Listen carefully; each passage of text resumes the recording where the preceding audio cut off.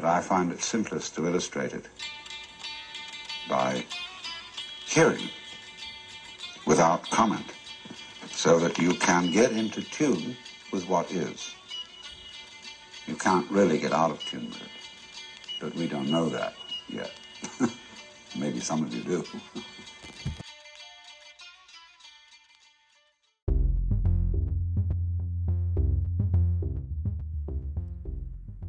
Hello, welcome to the show, Trucking Tendencies. I am your host, Eddie with the Y.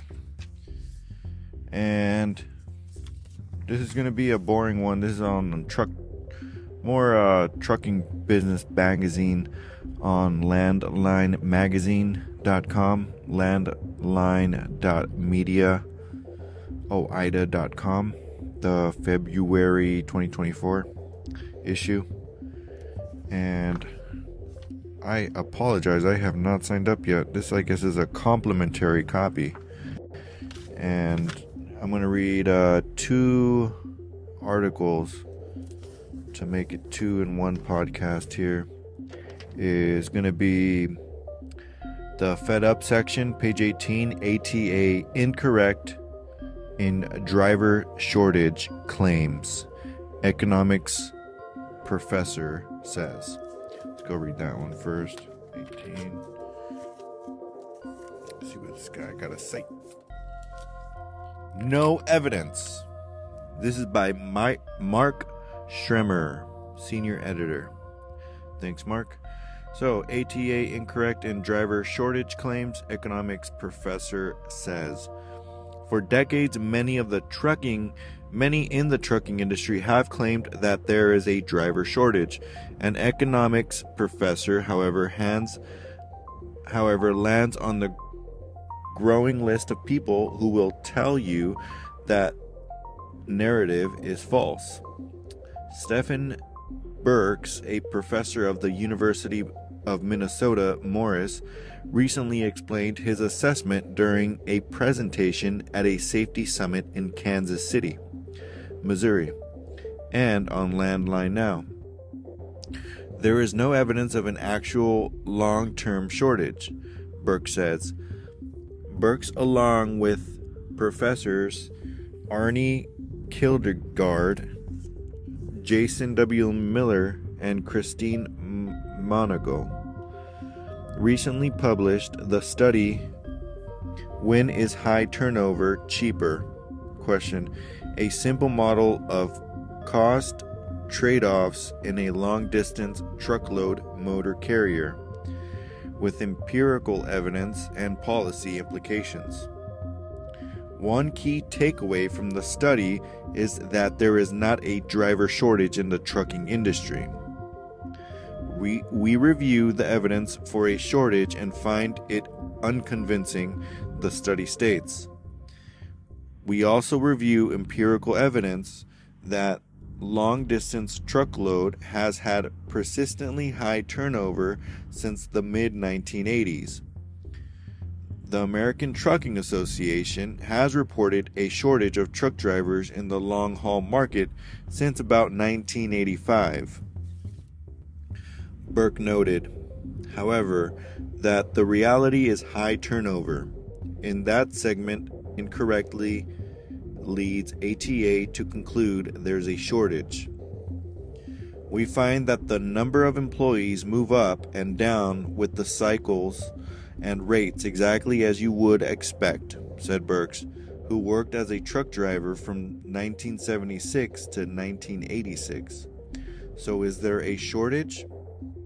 Well, when rates go up enough, which means carriers offer more signing bonuses and tweak up their wages, we get more drivers. And when rates go down and carriers stop offering signing bonuses and let their wages stagnate as inflation goes up, we get people exiting. It works like any normal blue-collar labor market. According to Burke's, ATA's own report indicate a 92% driver turnover rate per year for large truckload motor carriers. Is there a shortage? Normal fluctuations in the market for freight and the market for drivers say no, Burke said. Why then does the industry think there's one? Well, because in long-distance truckload, the nature of competition around cost means that especially middle and large-sized carriers can't afford to pay enough to get enough drivers to stay. What they miss is that not being able to make the pay or conditions attractive enough looks like a shortage to them but isn't in the big picture. Burke said, the implications of the false driver shortage narrative can lead to dangerous policies, such as the pilot program that allows under 21-year-old drivers to operate in interstate commerce. That's between states, out of state. What's the problem here? Well, some teenage drivers are safe and training does help, Burke adds, but on average, this group is significantly less safe than older drivers. If under 21, drivers are fully deployed to operate in interstate trucking, Burke has projected that crashes will increase by a measurable amount, and driver turnover actually will increase. OOIDA pushes back against driver shortage claims. The Owner-Operator Independent Driver Association has long refuted ATA's claims of a shortage of truck drivers. This past fall, the OOIDA Foundation released a one-page report that takes a closer look at ATA's annual projections of how many truck drivers will be needed. Analyzing reports back to 2015, the OOIDA Foundation's analysis point out large discrepancies in ATA's projections. In ATA's 2015 report, it predicted a shortage of 73,500 drivers by 2016 and 160,000 by 2023. By the time ATA released the 2016 and 2023 reports, however, the organization indicated that its projections were off by 50% and 62.5% respectively. In addition, ATA doesn't provide the methodology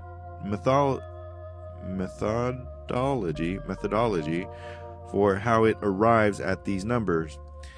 It just highlights that whatever methodology they're using, which they never tell you how they're arriving at their number, is absolutely wrong and false, said Andrew King of the OOIDA Foundation. OOIDA argues that trucking has a driver retention problem rather than a shortage.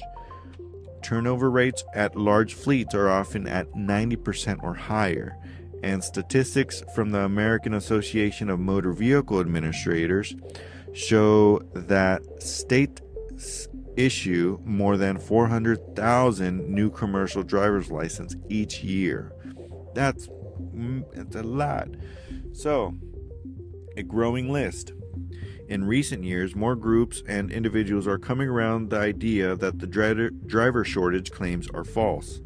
In 2019, report from the U.S. Bureau of Labor Statistics determined that there wasn't a shortage, and FreightWaves recently published an article refuting ATA's shortage claims.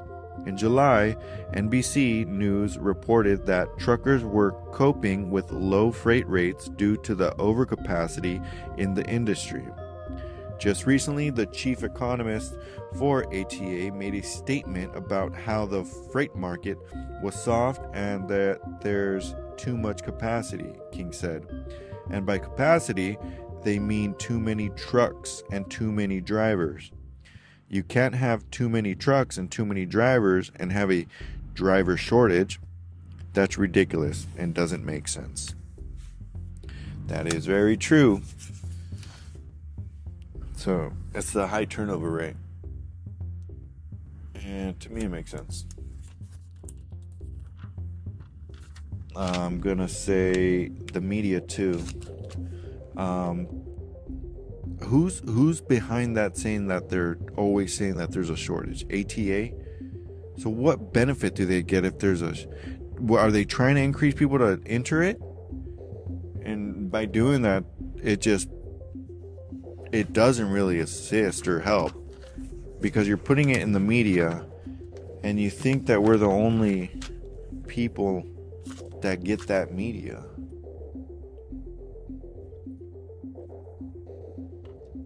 There's Hindu origin people here, there's Chinese people here that have family back in their country, and they're watching news and they're telling them, hey, this is what's going on in the news too. There's a driver shortage.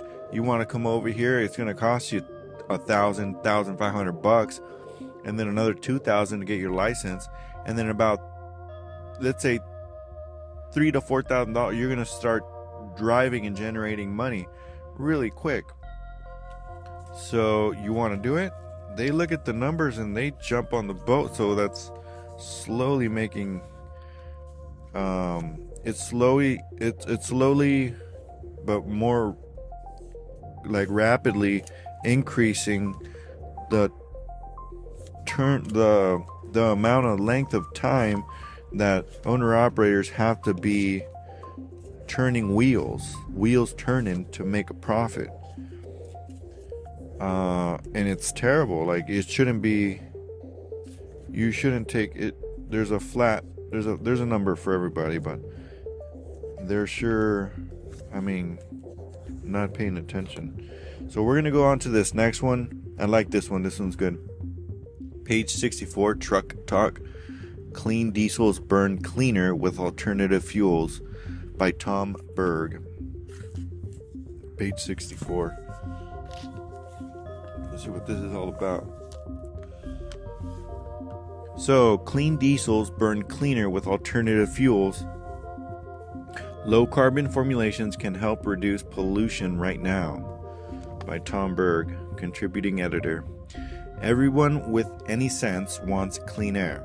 You'd probably acknowledge the air in lots of big cities is less polluted than it was decades ago. Visible smog is gone, and air just smells nicer and is more pleasant and healthier to breathe. And the equipment on a modern diesel engine contributes to that positive development. Diesels today emit almost no pollutants compared to the so-called pre-emission limits days of the early 2000s and before.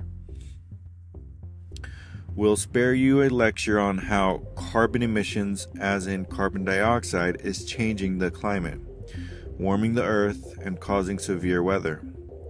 Even if that's not true and the scientists are wrong, airborne carbon does contribute to pollution, and less of it helps us all.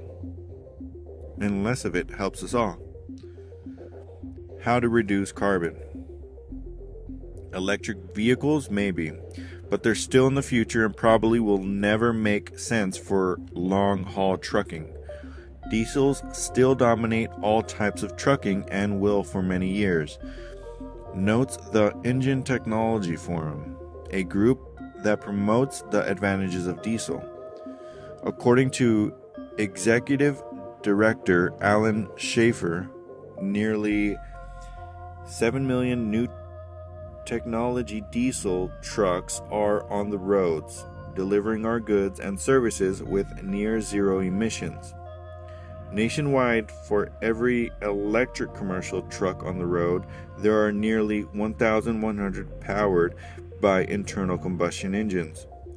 ICEs are too good to quickly throw away in favor of electric propulsion, agrees Mike Roeth, Executive Director of the North American Council on Freight Efficiency, who is bullish on electric vehicles but also realistic. While we at NACFE believe battery electric trucks are the answer for the future, a position everyone shares, we know that the transition to battery electric vehicles will take place over decades, Roeth said. Today, battery electric trucks are not viable in many duty cycles. And even if they were, there are not enough of them being produced for fleets to make the switch. Recent research shows the internal combustion engine, primarily diesel and some natural gas and gasoline, power 99.91% of the nation's heavy trucks. As the trucking industry explores new fuels along with battery electric and fuel cell technology, it is clear that the diesel and other internal combustion engines are going to continue to play a dominant role for many years. One fix to the carbon problem is adopting low carbon fuels, which includes renewable diesel, biodiesel, natural gas, and propane. All burn cleaner than traditional petroleum diesel but are more expensive to produce. They are sometimes subsidized to encourage use by operators of trucks and other vehicles. Natural gas requires special handling and equipment, and propane is limited to light and medium duty trucks. But the other two can be used right now by owner-operators in their current trucks.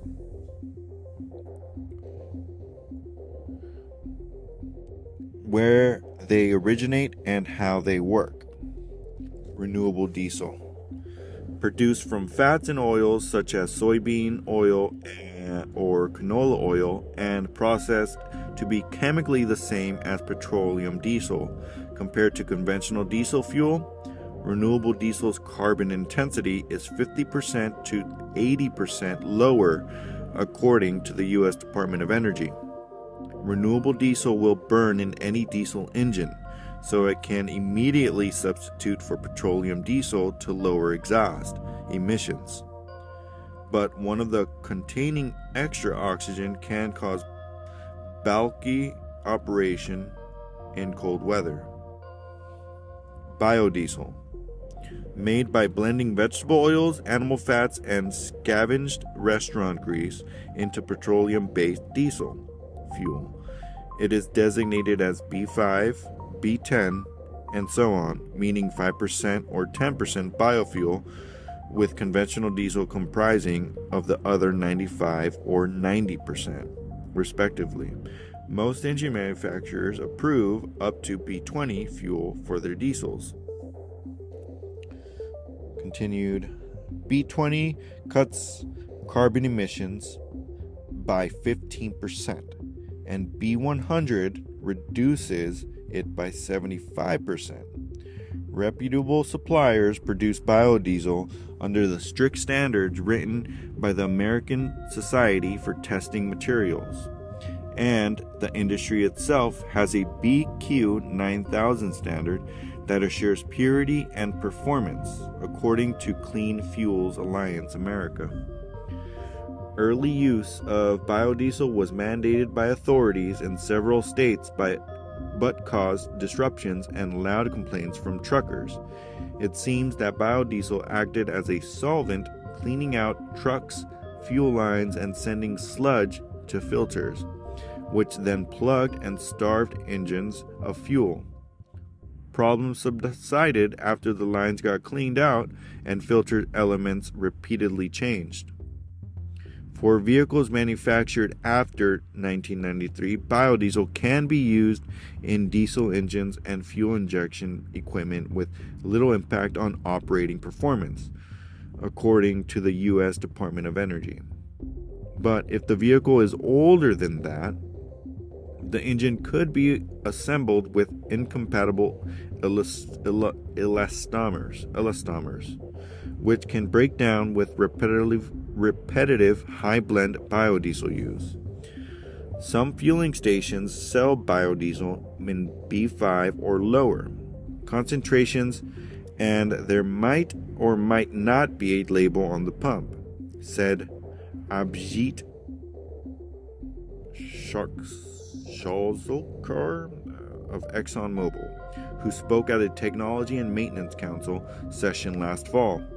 He added that cold affects biodiesel much like straight diesel, meaning it can cloud and wax, restricting flow through a truck's fuel system at but at a higher temperature. The oils add lubricity to biodiesel, which benefits an engine's internal parts. However, it loves water, so a truck ought to have a fuel-water separator or the biodiesel treated with an additive as it goes into the tank.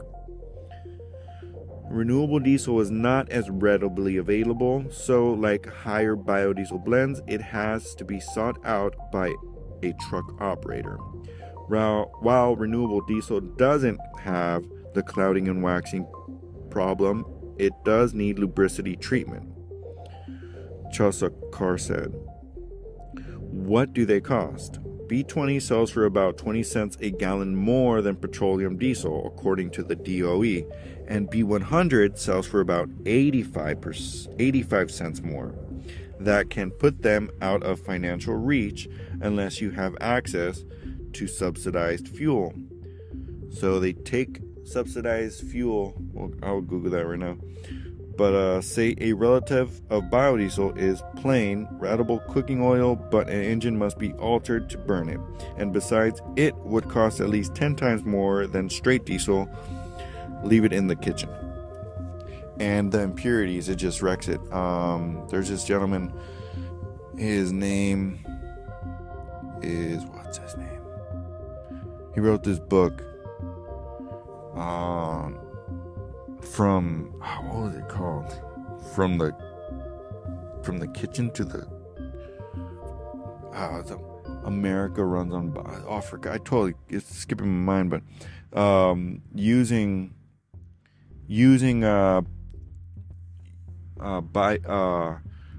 vegetable oil is cute, right? It's good. It's a nice science project, and it's worked and it's continued to work.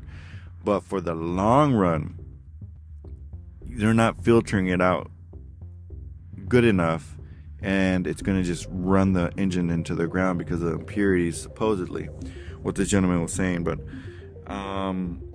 subsidized fuel is not a cool thing.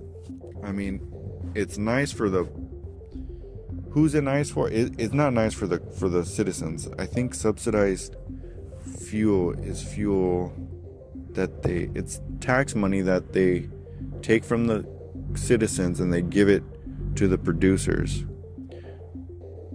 What is subsidized fuel?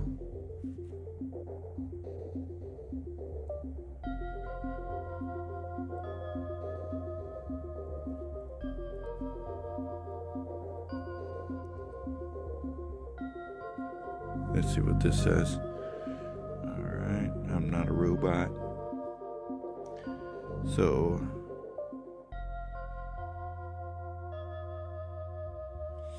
So what is a fuel subsidy? A fuel subsidy is a financial assistance provided by the government to reduce the cost of fuel for consumers.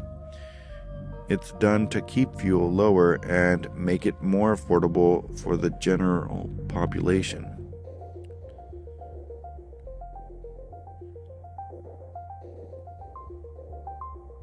Yeah. I don't know, it's just, yeah, there's it's up in the air. It's questionable for me. I don't like it that they pull that off like that in that manner, but it shouldn't be just to get it for the public, make it cheaper for the public. No, like it's neat. I mean, but only time will tell. Thanks for tuning in and checking out this podcast, and for the support, and yeah, keep on trucking and eyes on the road. Thank you.